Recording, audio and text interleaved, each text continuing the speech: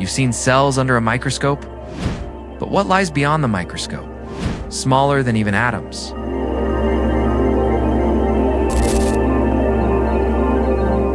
Atoms are made of protons, neutrons, and electrons. But zoom in further.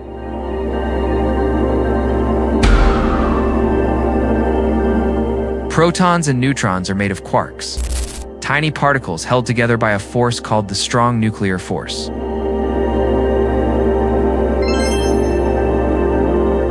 And electrons, as far as we know, their fundamental meaning, they can't be broken down any further.